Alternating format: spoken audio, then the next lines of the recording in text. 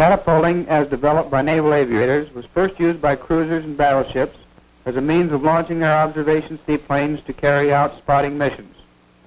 As naval aviation progressed, emphasis was laid on carrier-based aircraft that at certain times needed a means of short, rapid launching. The present-day concealed flush-deck catapult is a direct descendant of the earlier open cradle type and is used to launch land planes from a carrier deck. The only part of the catapult visible is the track, with all operating machinery placed athwartships below the flight deck. By using animation, it is possible to introduce the essentials of a catapulting operation. The white line serves as a guide for taxiing planes into the proper launching position on the catapult track. The addition of positioning chocks on the flight deck assists in the speeding up of operations. The right wheel of the plane is stopped by the front wheel chock. The tail wheel strikes the rear wheel chock, aligning the plane properly on the catapult track. The stop chock prevents forward motion of the plane until it is properly attached to the catapult. When the plane reaches the proper position, the hold-back and release unit is attached from a fixed socket in the deck.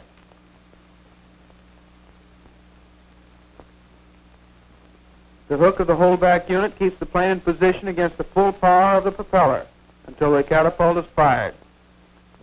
Firing of the catapult breaks the metal tension ring in the hold-back unit. The hook swings free, allowing the plane to move down the deck.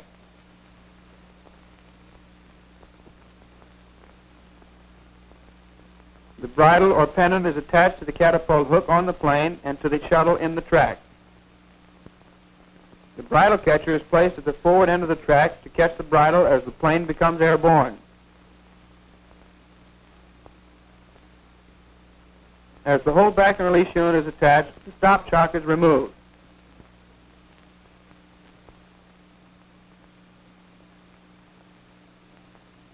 Below is the catapult machine, which translates the force of compressed air through a hydraulic cylinder and wire rope linkage to the shuttle. Tension is applied and slack is taken out of the bridle. Proper pressure is exerted on the hold-back unit and the plane is ready for launching. The catapult is a reverse hydraulic block and tackle. The movement of the cross head and piston pulls the shuttle down the track by cable. As the catapult is fired, the tension ring is broken, allowing the plane to move freely down the track, carrying the bridle into the bridle catcher as the plane becomes airborne.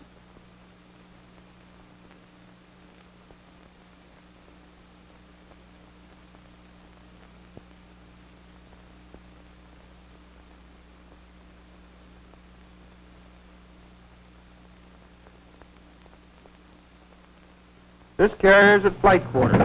Plane captains have manned their planes to start and warm up the engine in preparation for launching.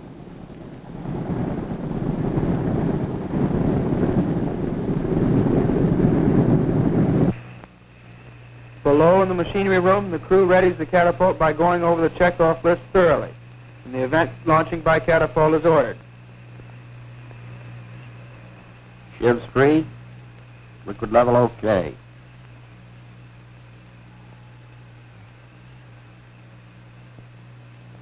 Buffers out.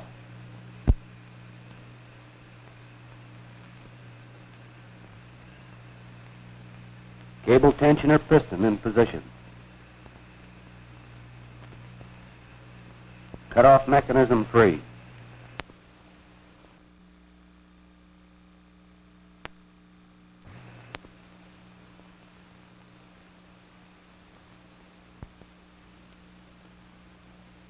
Tension liquid level okay. Tracks clear. Pumps not leaking. Preventer not leaking. Crosshead okay. Supply level okay. Open supply valves.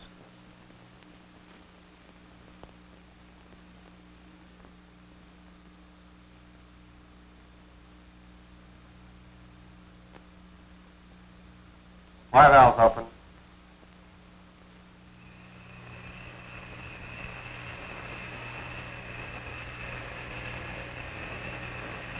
Preventer pressure up. Power on regulators. Retraction valve full out.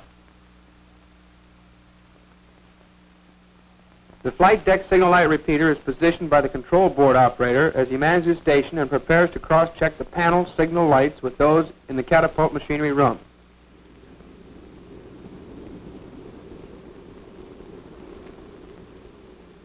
Ready.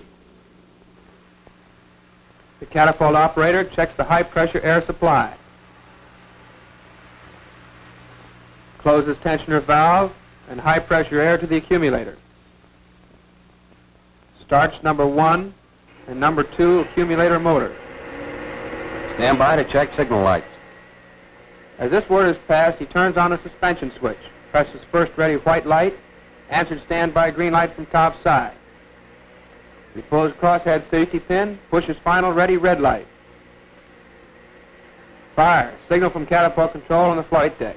Safety pin is replaced and the control board lights are blocked out by the suspension switch. After the rocker arm wedge is removed, the firing handle safety lock is replaced by an easily removed safety bolt. Visually rechecking the accumulator liquid level finds it slightly low, so the selector switch is turned to the number 1 pump. The accumulator is turned on, and he then gives first ready light. This is flashed a control and flight deck repeater.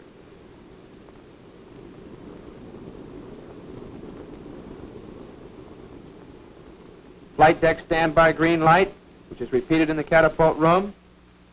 The final ready red light flashes on from the catapult room and is repeated topside.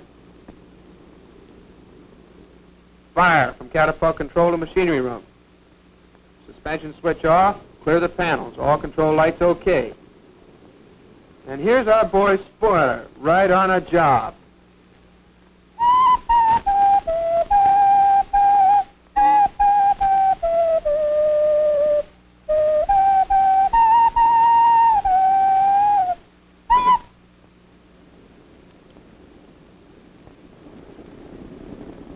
Pilots have manned the planes, the engines are warmed up, and they're all set for flyaway takeoff. Wheel chocks are manned and plane captains are standing by to remove wing lines.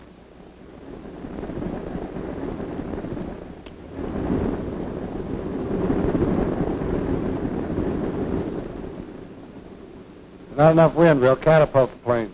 Aye, sir.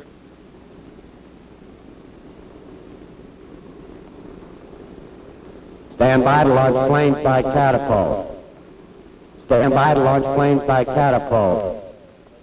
As the word to launch by catapult is passed, the catapult crew topside bring in the positioning chocks. These chocks help to align the plane quickly and properly. When the plane taxis down the guideline, it is stopped by the front wheel chock, which is keyholed into position and locked into the deck. The handling crews remove the bow rail. Part of the safety rail is cut away to prevent damage to the bridle catcher as it is carried over the bow. The bridle catcher retrieving unit is bolted into position. And the bridle catcher is placed across the catapult track to prevent loss of the bridle as the plane becomes airborne. Holdback units for the fighter and torpedo planes and rear positioning chock are brought from the catwalk. This chock assists the plane director in lining up the tail wheel with the catapult track. It is keyholed into position and locked with the after pin.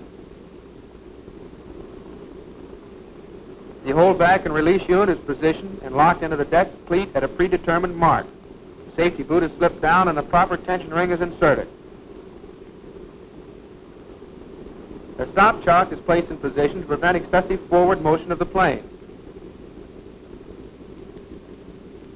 This shuttle is lifted from its concealed place in the track and the spreader is attached. Another type is larger and remains visible at all times. It is covered by a protection plate that prevents damage to wheels and tires. Shuttles are connected directly to the launching cable concealed in the catapult track. New and properly tested bridles of both sizes are available in the port catwalk. As the fighters are to be launched first, the proper bridle is placed over the shuttle ready for the number 1 plane. Positioning chocks are in place. Shuttle spreader is attached, holdback unit in place, bridle catcher in position, and the bow rail is down. All preparations have been made to receive the first aircraft. Plane directors pass the number 1 plane up the deck with the chalk men staying in close.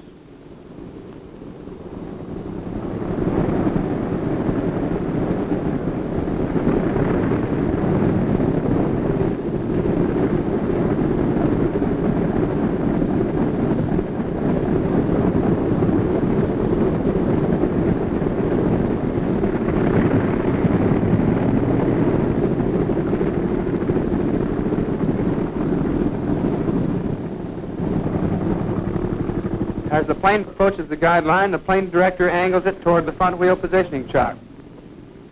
This prevents the plane from overriding the center line of the catapult.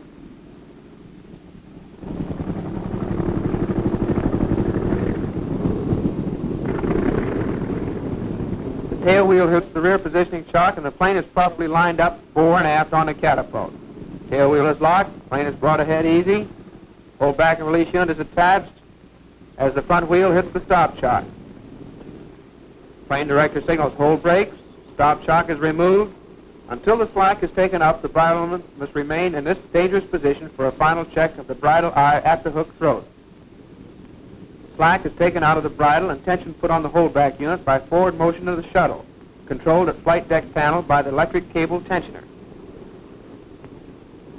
Tension continues until the proper compression of the tension spring within the unit is reached. The tension ring is again checked and the leather safety boot is slipped into position. Final check by the bridleman at the catapult hook throat. Proper tension of the holdback unit.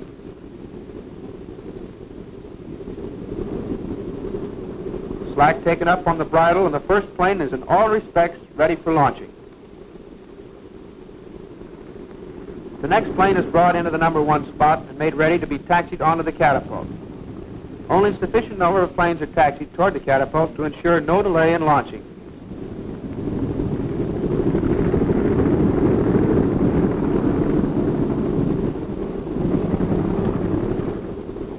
The check board is shown to the pilot of the first plane at the catapult as a final safety precaution prior to launching.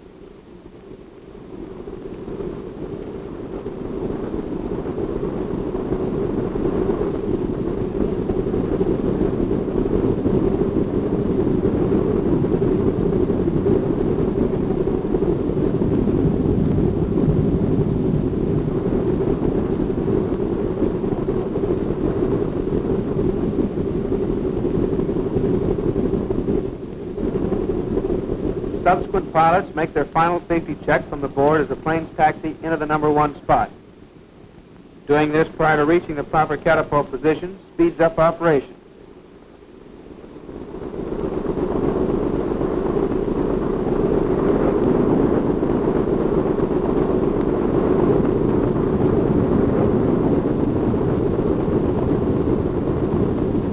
As the white light, or first ready, is flashed from the machinery room, the catapult officer signals, all set for launching.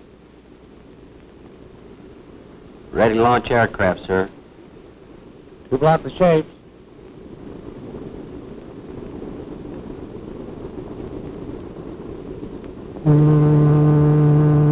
The ship steadies into the wind.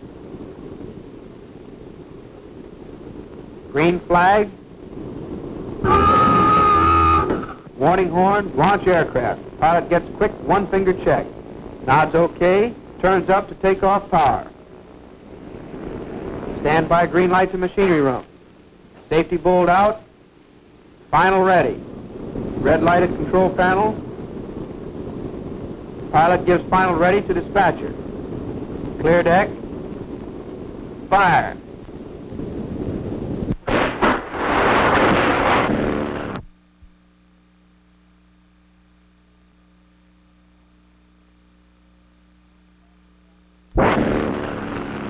The first fighter is shot into the air.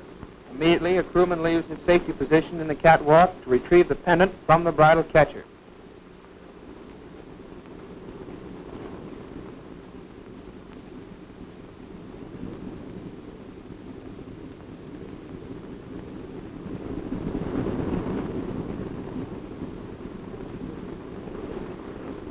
Hey, Mac, give me a bridle. The dope would hand up the wrong one. Out of the way, spoiler. By reversing the movement of the crosshead, shuttle moves back into the launching position. A new bridle is slipped over the shuttle, and another tension ring replaces the broken one from the last launching. As soon as the catapult is cleared, next plane moves up. Chockman stays with the plane until the wheel hits the positioning chock. The following plane moves into the one spot, where pilot checks the mags and safety board. Other planes are left aft to facilitate respotting should a catapult breakdown occur, necessitating a flyaway takeoff. Hook release unit on. Tension is applied to the shuttle by the electric tensioner operated at control station. Proper strain is applied to the tensioner spring within the unit. Slack is taken from the bridle, ensuring proper contact of bridle-eyed hook throat. Tension ring is checked. Safety boot slipped up. Arresting hook checked. Signals OK to director. Ready for launching. Catapult officer takes over and gives pilot one-finger turn-up. This has previously been done in the number 1 spot. As pilot nods OK, and at number 2 turn-up, he advances throttle to full takeoff power. What do you do here, mate? Get out of here. Flight deck set. Pilot gives final ready. Launch the plane. Firing button is pressed and the plane starts down the deck. Repeater lights out. Green light on, which is the signal from control to the machinery room to bring the shuttle back into launching position.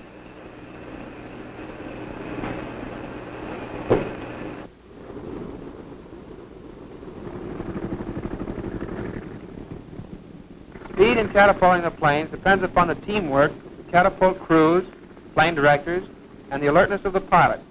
Catapulting is relatively slower than a flyaway takeoff. However, a good team should be able to launch planes at a 45-second interval. Those chockmen are really in there in case of an emergency.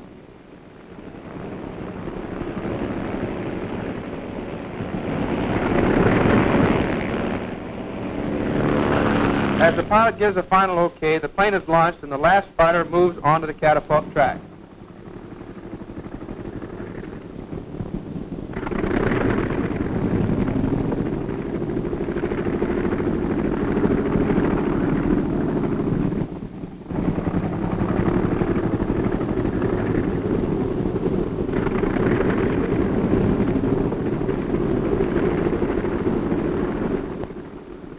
There are times when the ship's pitch, gust of wind, or improper positioning of the stop shock necessitates the use of the ready handling crew who are stationed at the island and are standing by to assist the plane director. In this case, the tail wheel did not line up.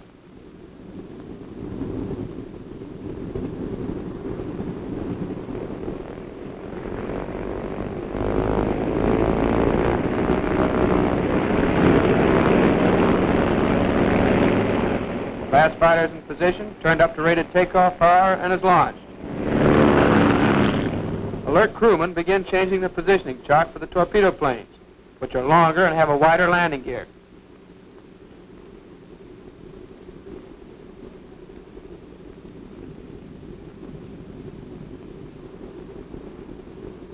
A larger and stronger holdback unit is made ready for the heavier and more powerful torpedo planes and placed in the slotted cleat at a predetermined mark.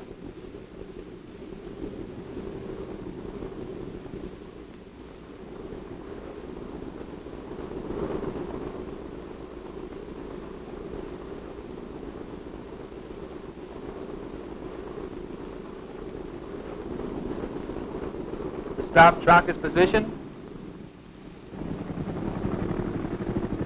The first torpedo plane moves up with the following TBFs moving forward to keep an even flow of planes to the catapult. These chockmen are on their toes. As the plane is taxied down the guide line, they are ready for any emergency. As the plane nears the positioning chock, bridlemen move in to attach the bridle to the catapult hooks of the plane.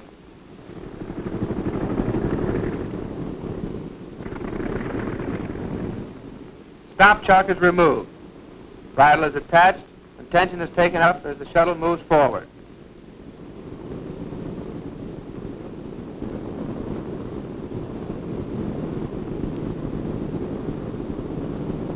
Proper tensioning complete, dispatcher takes over. First turn-up signal is relayed to the plane crew, who take station. Plane gunners get set for launching.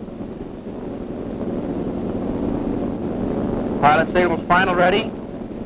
Fire. The ready plane is moving onto the catapult. Pilot has had the one finger turn up and checkboard in the number 1 spot.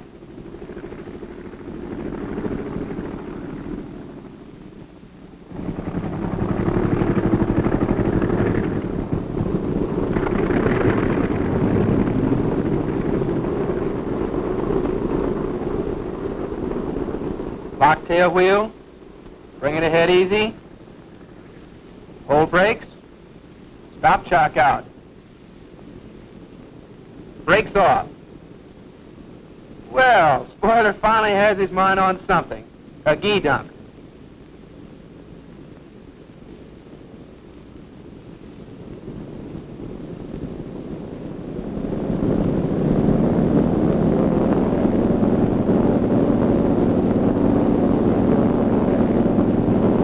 Oh, hold everything.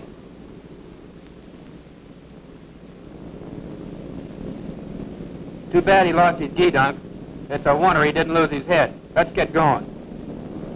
All okay? Fire.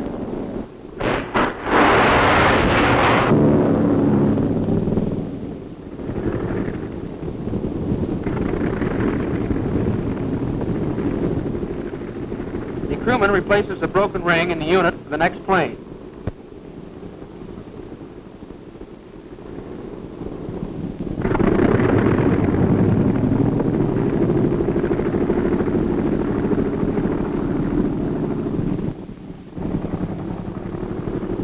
The hookman straightens the holdback connection fitting on the plane.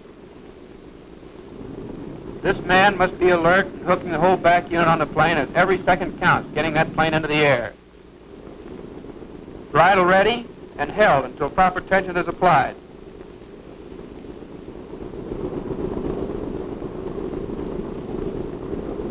As on the fighter, proper compression of the tension spring is indicated as the sleeve reaches the red mark on the shaft. Tension ring okay, boot on. Resting hook locked up, all set.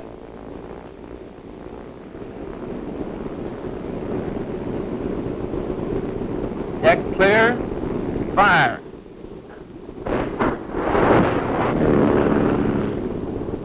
Let's follow one clear through and see what an average interval can be.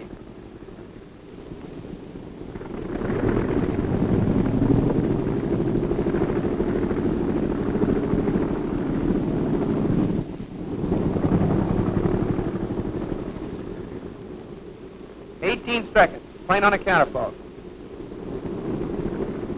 23 seconds. Pull back and release unit attached. Bridle on. Stop shock pulled.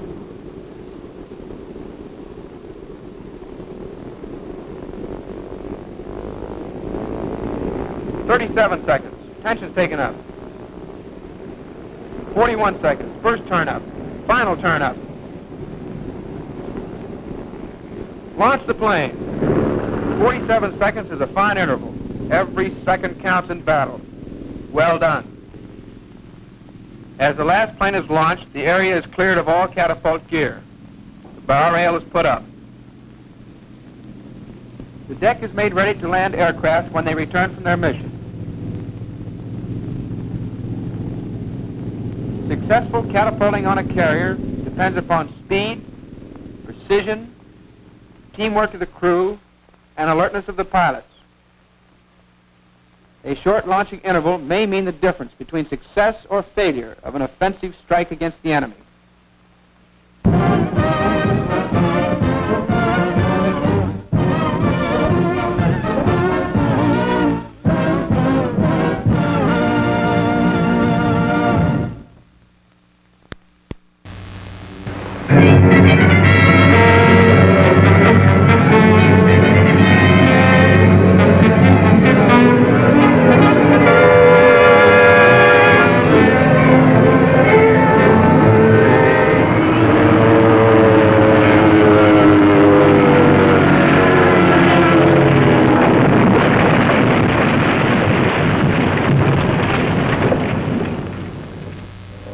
This was an airplane.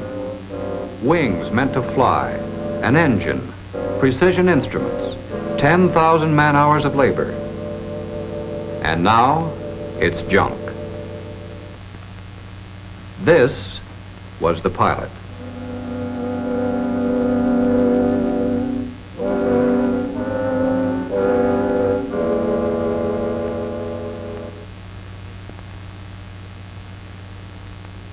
Here, reduced to statistics, case records, and reports, is the history of airplanes destroyed, wasted, and far worse, of men killed or injured.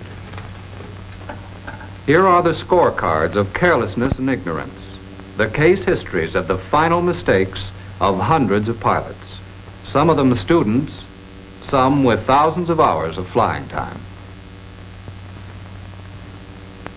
In the 2 years following Pearl Harbor, many more Navy flyers were killed in accidents than were killed in air combat. Stalls and spins alone killed almost as many flyers as the enemy did. And accidental spins don't just happen. They are caused by pilots who forget what they have been taught. 1, the steeper the bank or the sharper the pull-up, the higher the G. 2, the higher the G and the heavier the load, the higher the stalling speed. 3, keep flying speed always. The steeper the bank or the sharper the pull-up, the higher the G. 1 G is a force equal to the pull of gravity, the natural weight of anything when there is no other force applied. In a 2G turn or dive pull-out, you experience a centrifugal or accelerative force, which causes you and your airplane to weigh just twice the normal weight. The steeper the bank or the sharper the pull-up, the higher the G. The higher the G and the heavier the load, the higher the stalling speed. In any maneuver, the stalling speed of an airplane increases according to the square root of the applied G. Thus, an airplane that stalls at an airspeed of 70 knots in level flight, 1 G, will stall at 140 knots in a 4G turn or pull-out. And remember, the heavier the airplane is loaded, the higher the wing loadings, and therefore, the higher the stalling speed. Any airplane will stall when the airspeed falls below that required for the given attitude of flight.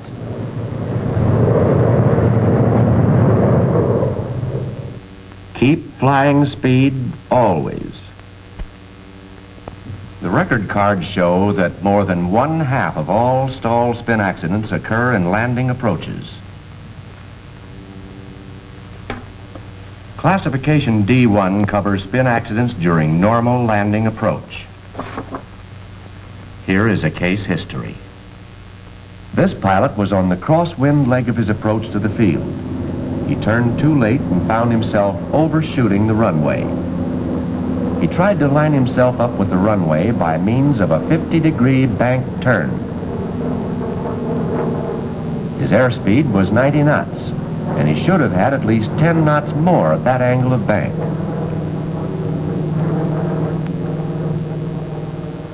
Midway in the turn, the airplane fell off into a spin. The cause of this crash was poor judgment. The pilot made too violent a turn too slow. When he found himself overshooting the groove, he should have gone around again.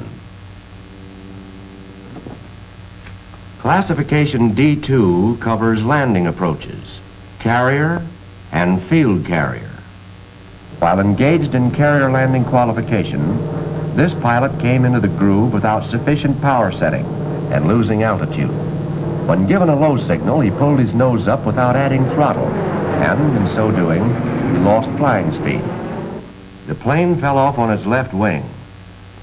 The airplane was demolished. The pilot was seriously injured. The pilot probably owes his life to the fact that his shoulder harness was properly secured. Another pilot, returning from a mission, made a slow gliding approach. A landing signal officer picked him up with a Roger.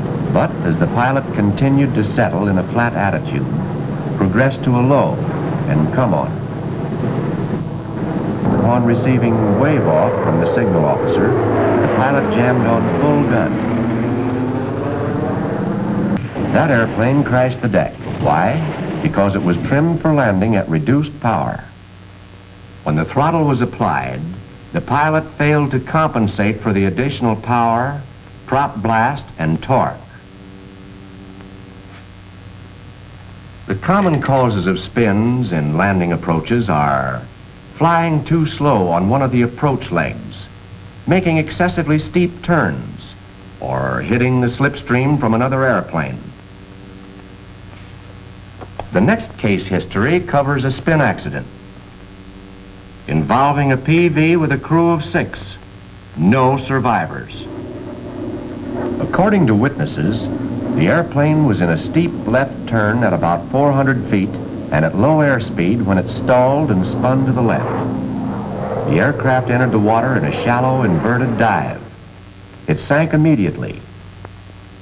According to analyses, most spins following takeoff are caused by too steep climbs and climbing turns, or getting into slipstream. This pilot made a normal takeoff but entered a steep climb out of the field. At about 400 feet altitude, he started to turn. At this moment, he was seen to enter a spin. He crashed near the edge of the field. In the opinion of the board, this fatal accident was due to the poor judgment and technique of the pilot in attempting a steep turn at low altitude and near stalling speed.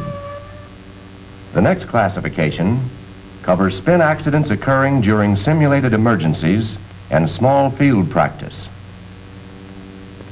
In these accidents, Navy flight instructors were involved. Anyone can get into a spin anytime he gets careless of the speed or attitude of his airplane. There's no mystery about spins. All pilots know what causes them. They should know how to avoid them. And they must know how to recover from stalls and spins if they want to keep their health.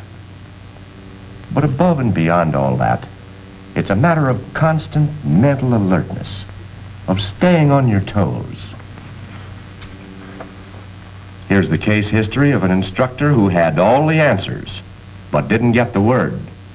This instructor and student were on an authorized B-stage flight. On leaving the pylons, the instructor gave the student a simulated emergency, downwind at low altitude. The student attempted a steep turn into the wind. He wrapped the airplane up till she stalled and entered a spin. The instructor took over the controls, but due to insufficient altitude was unable to recover. Clear back into your lap. Don't try to pull the stick out of its socket as you're likely to do if your safety belt is loose. In an inverted spin, look over the nose of the airplane. If you let your head get thrown back so you're looking straight down at the ground, there's a tendency to confuse the direction of rotation. Remember, your turn indicator always shows the true direction of rotation. In the long run, avoiding a spin accident is a matter of avoiding sloppy flying, a matter of knowing what to do and doing it properly. Our files are full of pilots who either didn't know what to do or who forgot. So get the word. Fly smart. Quit stalling and stay out of our files. Don't become a statistic.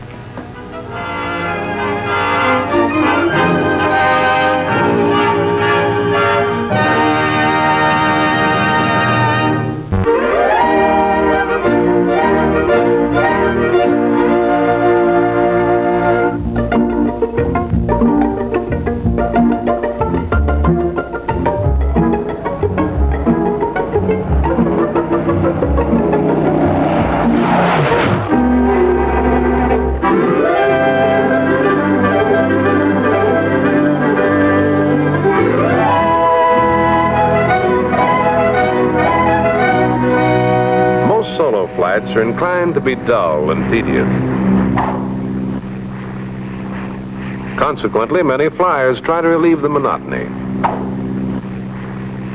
On an area familiarization flight, for example, pilots have been known to become too familiar with the area. Now, this young man isn't psychopathic. So why does he act that way? Let's go back a few years and see what makes him tick.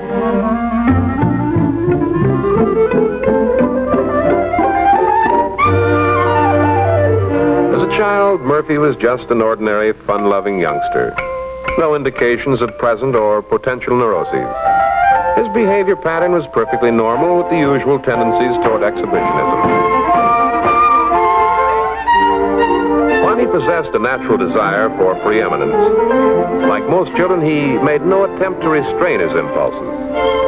He evidenced manifestations of a drive toward self-destruction, also an assertion of ego, which by inversion led him to destroy other things, simply a matter of ambivalence. But as he grew older, the society in which he lived imposed upon him its controls and conventions. He learned to restrain his impulses. Not that society curtailed his animal spirit. It simply directed them into more acceptable channels. So that when he joined the Navy, he was able to comply generally with regulations set down for a Navy flyer. And now, an officer and a gentleman, he accepts the totems and taboos of civilization. He wouldn't think of doing this, or this, or this.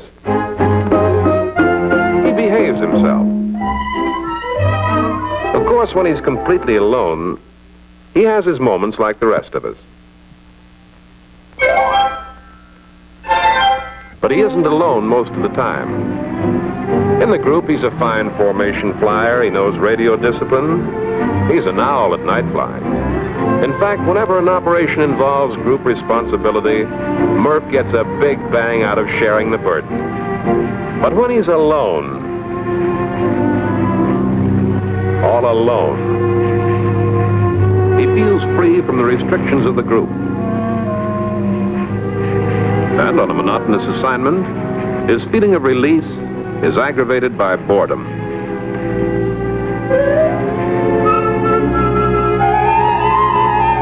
Soon that old black magic is massaging his spine. That drive towards self-assertion.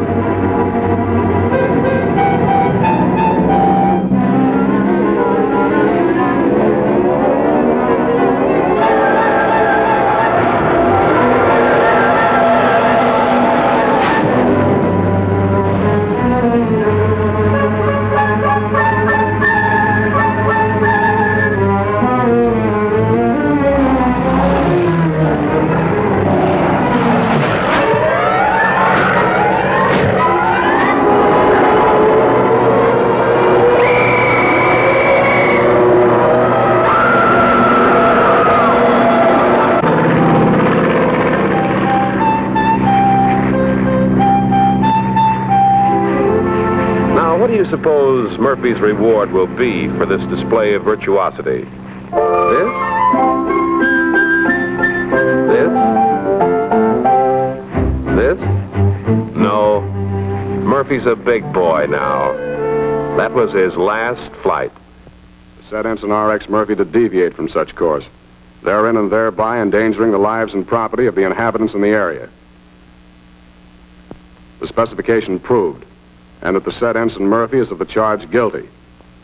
The court therefore sentences him to be dismissed from the U.S. Naval Service.